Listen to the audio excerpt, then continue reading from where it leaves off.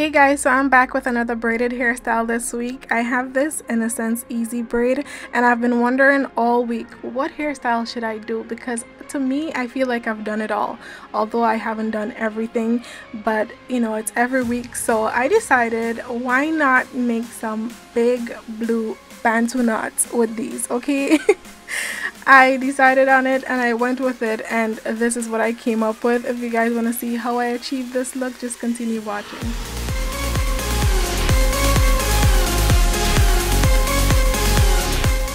So the hair that I use for this look is the Innocence Easy Braid Rainbow, and I have it in 30 inches. This is the color T1B/blue/light blue. So it's rainbow because all of the colors are like rainbow colors. So you have the dark blue and the light blue mixed together, which is this one that I have right now, and it comes in so many other different colors.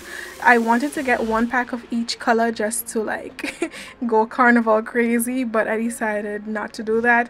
So yeah, it says here that it's pre-stretched, itch free, tangle free, quick dry, ultra light, and hot water set possible. So I'll let you guys know if all of this is true as we go along.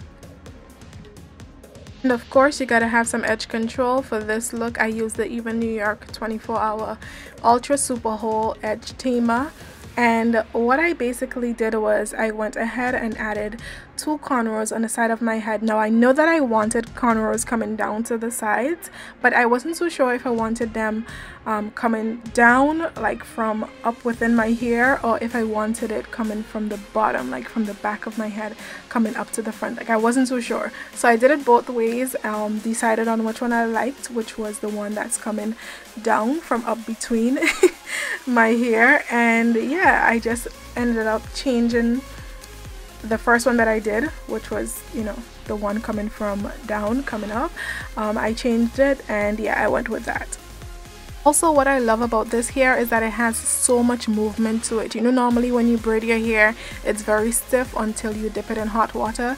This one has a lot of movement just by putting it in your head. Like I think this would be so good if you do some regular box braids, because it's 30 inches long and it moves really nicely. So I love that about it. So once I was done with my cornrows, I went ahead and started parting my hair. I know I wanted like a triangular diamond effect, especially at the front, so I started parting my hair accordingly, and I just separated them with some rubber bands. Now you're gonna need some edge control or some beeswax, something to keep your hair down, keep it in place. So what I'm gonna do is basically make some small ponytails in my hair, and I'm gonna be using the edge tamer to do that as well. So I'm gonna make some small ponytails. Make sure it's neat. It doesn't have to be tight, and it doesn't have to be parted perfectly, because I know that can be hard if you're doing it yourself. Mine was not parted perfectly, but I think once it's neat it looks good. So once you have a neat look, and I think the edge control helps you have a neater look, so once you have a neat look you should be fine. And basically what you're gonna do to create this Bantu knot is start braiding your hair. Now I split 1 pack of braid into 4, so that's how much I used. If you're interested in, you know, knowing how much I used, I split each braid into 4, and then I started braiding 1. Okay, so I braided it onto my hair, and I braided it all the way out to the ends of my hair. So wherever my hair stopped, that's where I stopped braiding. And I did that just so I can lock in my hair, and that way it's not poking out or sticking out anywhere. And make sure to add some edge tamer or some, you know, edge control at the ends of your hair. That way it would keep it in place, you know, because I have a tendency of going wild. So just make sure to add some edge control or some gel, something to hold it down.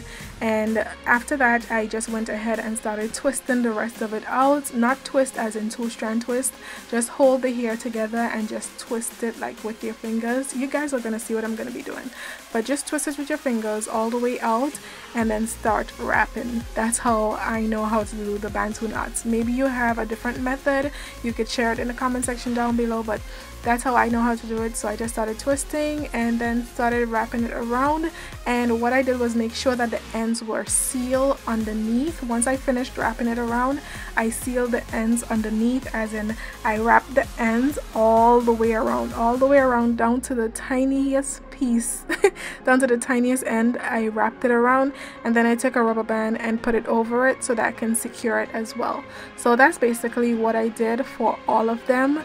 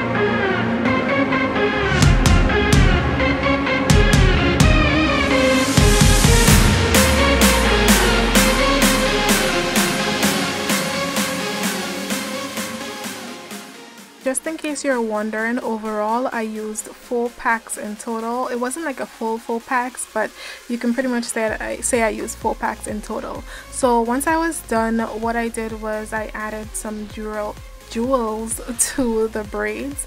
So I added 1 each. I actually wanted beads, but I didn't have any, so I had to use some jewelries, and then I decided to just curl the ends of it because it does say that it's hot water set possible. So it is definitely hot water set possible. It is ultra light, like they say, tangle free. I think we'll come back on that one because it did tangle a little bit.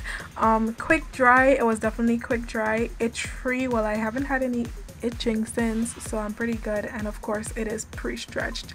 But yeah, so I just curled the ends of the braids and added the jewels, and that was pretty much it. What I was supposed to do was trim the back of it, and well, not trim the back, but like trim the entire thing, and I didn't do that because I think the front of it I couldn't see, so at the back I didn't really know that I had to trim it until I was like looking at the video all over again.